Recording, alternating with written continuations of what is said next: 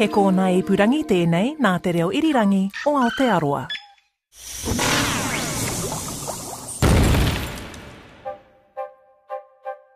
Ye Gads, it's time for another episode of the Elemental Podcast from RNZ. I'm Alison Balance.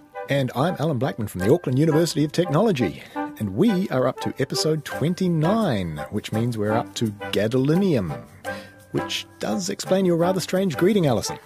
Gadzooks. Gadolinium is a slightly strange name as well, so it deserves a strange greeting. Where does that name come from, Allan? Well, gadolinium was named after a Finnish chemist by the name Johann Gadolin. And in fact, it's the only element with a name that's derived from Hebrew, interestingly enough, for a Finnish chemist. Its root Gadol, meaning great, was chosen by Gadolin's grandfather as his surname, and it comes from a translation of Maunula, the name of the Finnish farm that he lived on. Oh, that's a very complicated last name story. Indeed. So its discovery, now we've sort of heard of this in our erbium episode, if you think back to that. So there's this little village of Ytterby in Sweden that we talked about where there were a whole lot of rare earth oxides that were being mined there, a whole lot of lanthanoids. So in 1794, Gadolin had isolated a particular mineral that he thought might have been a mixture of elements maybe, and this mineral that he found, once it was purified, was going to be named gadolinite after him. And Gadolin cautiously stated that this oxide, or earth, as he called it, could contain a new element. And he went on to say that this would be a pity because the elements were already, and I quote, becoming far too numerous. What? And at that stage, there were around about 30 elements known. So it's a little bit ironic considering that the new element is now named after him. I wonder what he'd make of the periodic table now. It's up to 118 elements.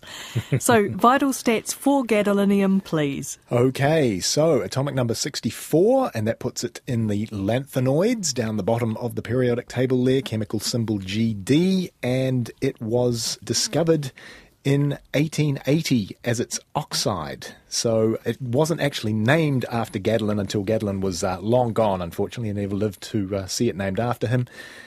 And because gadolinium is a lanthanoid, then we've talked about a lot of lanthanoids on the series so far, and generally we found that they were very, very difficult to obtain pure, and that is also true of gadolinium. And long story short, I guess in this case, was that there was a supposed new element which someone had called didymium, which I think is a great name. They isolated this, but then they eventually showed that this so-called pure element didymium was impure and contained, in fact, two other elements, and one of them was shown to be gadolinium. And pure gadolinium was, in fact, isolated by somebody that we've heard of many times before, the greatly named Paul-Émile Lecoq de Boisbaudran, again. Good on him. So, as well as being hard to isolate, the thing that I remember about lanthanoids, so europium, erbium, they've all been really reactive. Yes, indeed. So the pure metals, all of the lanthanoids, react with air and water quite vigorously. So what's the story with gadolinium? What do we use it for? I'm guessing that many of the listeners probably haven't even heard of gadolinium before this.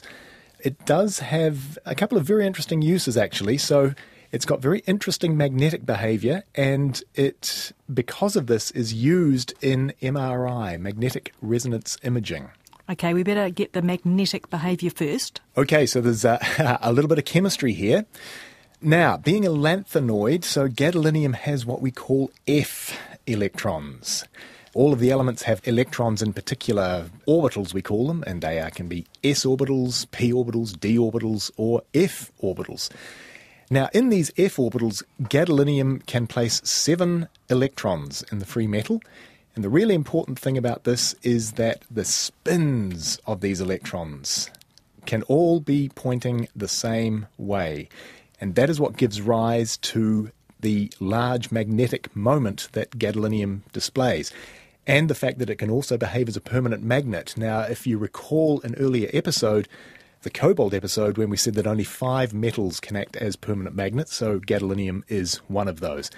However, if you warm it up beyond 19 degrees Celsius, which is a thing called the Curie temperature, which was named after Pierre, not Marie, then what happens is that these 7 spins that are all aligned, they start to randomise and you lose the magnetic properties of gadolinium. So to make it keep those magnetic properties, you basically need to keep it below room temperature. Absolutely, yes. Now, MRI scans, familiar to everyone as a regular hospital procedure. How does gadolinium get used in that? It gets used in that as a consequence of all of these unpaired electron spins. So gadolinium compounds are used as what are called contrast agents in magnetic resonance imaging. Now, in chemistry, if you go into a chemistry department anywhere in the country, they will have a piece of equipment called a nuclear magnetic resonance machine, or NMR. And this is basically what a magnetic resonance imaging machine in a hospital is. It's a nuclear magnetic resonance spectrometer. But people were sort of turned off by the name nuclear, and they didn't want to be put into the middle of something that was nuclear. So they dropped the name nuclear magnetic resonance, and the medical folk call it magnetic resonance imaging. MRI for short. MRI indeed, for short. So the way that this works is that you inject gadolinium complexes or gadolinium compounds into the body, and what this does is to enhance the images that you get out of MRI. And specifically what you're looking at in an MRI scan are the hydrogen atoms of water molecules in the body, and water molecules in different parts of the body behave differently, and the gadolinium compound that you put in as a contrast agent helps the spectrometer, quote-unquote, see the hydrogen atoms of the water molecules in different particular environments in the body. The gadolinium compound is injected intravenously, and then hopefully what happens is that these compounds then accumulate in the abnormal tissues, and then the doctors can very easily see what's going on in there. So it's a good way of finding cancers and tumours, things like that. Yeah, absolutely, yes. So it's really useful in a kind of niche kind of way. Yeah, I guess. Not a lot of other huge uses for gadolinium. There's a gadolinium isotope, gadolinium-157, and that's used in nuclear reactors as a neutron moderator. The reason for this is that it's got an absolutely huge absorption cross-section for neutrons. What on earth does that mean, Allan? In other words, it captures neutrons very, very effectively. And neutrons are kind of difficult to capture because they don't have any charge on them. But gadolinium nuclei just love them. Another really interesting use for gadolinium, and certainly some of its alloys, is in a thing called magnetic cooling. So again, this is a consequence of these unpaired electron spins in gadolinium.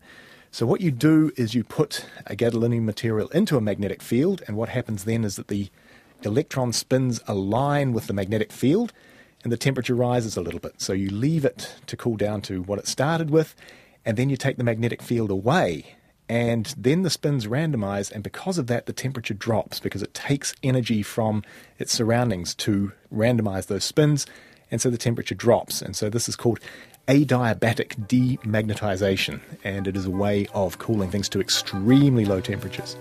Well, that's enough gadding about with gadolinium. Oh. Sorry.